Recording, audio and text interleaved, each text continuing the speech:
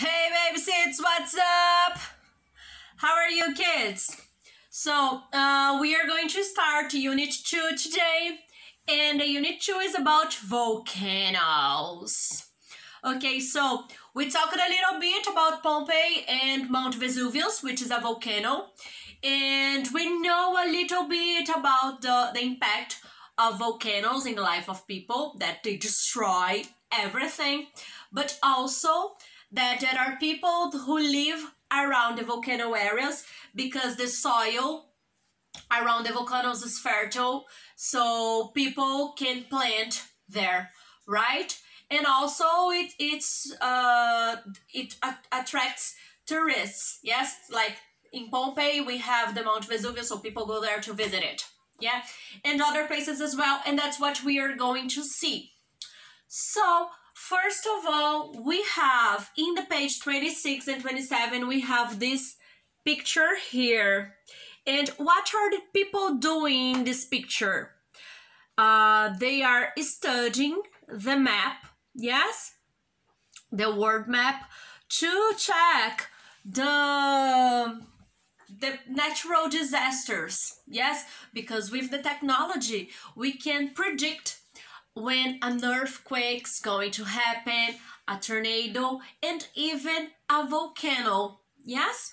So we have a text, and yay, we'll have a volcano class today, like we had the history class where you almost slept, and now we have the volcano class. Yay! Don't leave, please. So I'm gonna read the text and explain the things, and then we have the questions, okay? So let's go. Page 28, kids, everybody. Page 28. How do volcanoes affect people? Living with volcanoes.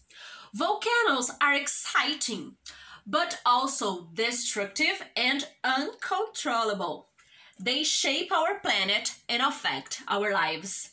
There are about 1,500 active volcanoes in the world, and many of them are under the ocean. 75% of the world's active volcanoes are situated in the Ring of Fire on the edge of the Pacific Ocean, and then there is a map. And approximately 5 million people live within the danger zone of a volcano. So there are 1,500 volcanoes in the world, and many of these volcanoes are under the sea. So imagine when we have an eruption in a regular volcano, that's a mountain that we can see, we have the lava flowing, yes, and then it's already bad. But imagine a volcano which is under the sea. So this is the volcano and this is the sea. When this volcano erupts, what can happen? Let's discover. And there is a specific area in the world that's called Ring of Fire in the Pacific Ocean, where there is a concentration of volcano, and there are 500 million people living around this area of these volcanoes. Killer volcanoes. It's impossible to melt rock, isn't it? Not really. Volcanic lava is molten rock. So the lava is made of melted rock, yeah? And its temperature can reach 1,200 Celsius. So it can start fires as it flowers over homes and land. So when the volcano erupts, the lavas go on the houses, and because it's very hot, it can start fire. Burning ash from volcanoes covers fields and kills crops, and huge clouds of it block the sunlight. So remember we talked about the ash of the volcano that are like gray stuff, yeah? So these things, They cover the sun so it can change the temperature, and also it covers the fields. Imagine there's a field of corn, so these ashes will cover the corn and it will kill the corn, so we can't eat that corn anymore. And I'm giving the example of corn, but it's for all the crops, for all the plantations.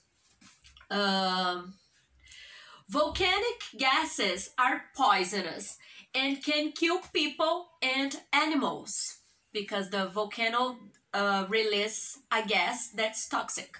And in 1986 in Cameroon, Africa, carbon dioxide from Lake Niles, a volcanic crater, killed over 1,700 people and 300 animals. So it happened in 1986. There was an eruption and only the gas, the toxic gas from the volcanoes killed people, not the lava, yeah? And not the hot. Some scientists believe that the toxic volcanic gas was the cause, the extinction of the dinosaurs.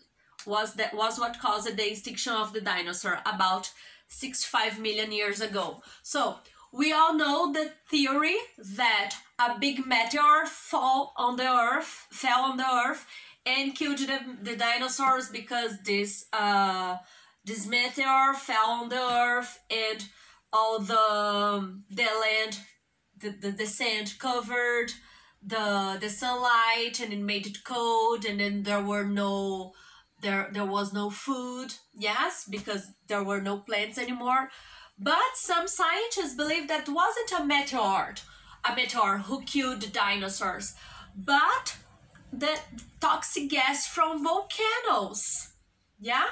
Did you know that? I didn't know that. For me, it's new. Let's continue. Are you sleeping? I hope not. Record breakers. In Indonesia, there are approximately 130 active volcanoes, and there have been some terrible disasters. The biggest one was the eruption of Mount Tambora in 1815, which is believed to have killed more than 90,000 people. So imagine, a volcano eruption killed 90,000 people. In 1883, Krakatoa erupted. Even though the island was uninhabited, estimates indicate that the eruption killed 36,000 people because of huge tsunamis that hit nearby islands when the volcano collapsed.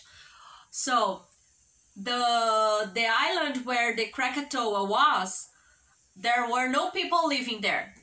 But because of the volcano, when the lava of the volcano hit the ocean very, very strong, it makes a tsunami. And this tsunami killed 36,000 people. Continuing. The deadliest volcanic disaster in the 20th century was the eruption of Mount Pelée on the Caribbean island of Martinique in 1902. Hot gases and mudslides killed over 30,000 people who lived in Saint Pierre, a city located near the bottom of the mount. So there was this eruption in Caribbean in 1902, and hot gases, so it made the people hot, like in Pompeii, remember, because it gets hot. The hot air from the volcano makes the air hot, and then the people gets cooked because it's very, very hot. And also the mudslides. What's mudslide? It's cold. So imagine there is snow, and then when the lava comes, it melts. So there is the mud comes. Yeah, like here in Brazil, in Rio de Janeiro, for example, when it rains a lot, and then there are people who lives near the places where it has some mud, and then the mud goes and hits the houses. Yes? So it's the same situation, but because of volcanoes. Not all bad. That's the last part of this first text. Volcanic ash is very fertile and good for growing plants, as we already talked. Fruit and vegetables. In Indonesia, people grow rice near volcanoes, and in Italy, they grow grapes. Volcanic rocks, such as basalt, are useful building materials, and sulfur dioxide, a volcanic gas, is used in manufacturing. In Iceland, people get heat and power from volcanic activity. Volcanoes are also popular with tourists. Kilauea in Hawaii, Mount Fuji in Japan, and Mount Vesuvius in Italy are some of the world's most visited ones. So this part is about the good things about the volcanoes. That is, the land is fertile, the things that came from volcanoes, the basalt and the sulfur dioxide are good as well, are useful. And in Iceland, they use it, the heat of the volcano as a fount of energy. Yeah, like here in Brazil we have the water in Itaipu. In Iceland they use the heat of the volcanoes. And also the tourism, which attracts people, which gives money for the countries. And then we have the picture of the Ring of Fire in the Pacific Ocean. That's the region where there are a lot of volcanoes. Okay, very good. So that's the first part of the volcanoes. Unfortunately, we can't talk about it. I wish we were in the class and then you could give me you could answer questions and then we talk more about it. So what we are going to do is continue that. And we have here in the page 29 this exercise here. We have a picture of a volcano near the ocean, and what we are going to do is to put the numbers, because as I just said about the tsunami that's caused because of the volcano, we are going to put the situations in order to learn how a tsunami happens because of a volcano. So we have numbers 1, 2, 3, 4, and 5. And then we have the avalanche crashes into the sea. What avalanche? We need to find out. A tsunami forms. Okay, a tsunami, we know it's in the ocean. Yeah, so it's number 5, the tsunami. The volcano erupts. The volcano erupts. The eruption, we know it's on the top of the mountain. So the volcano erupt is number 2. The blast causes an avalanche. So the blast causes an avalanche. So number 3. And then the magma rises under pressure. So the magma is there in the center of the earth. And then something happens and the magma rises. And when the magma rises, we have the eruption. So the magma rises is number 1. And then we have the avalanche that is caused because of the eruption. Crashes into the sea is number 4. Yeah? So then we have the numbers here. 4, 5, 2, 3, and 1. Okay, can you see it? Okay, kids, let's stop here because I know it's kind of boring only reading. So we'll stop here and tomorrow we'll keep on talking about volcanoes. If you want to Google it a little bit more and to find out more things about volcanoes, yes, go ahead and take care, wash your hands, and bye-bye.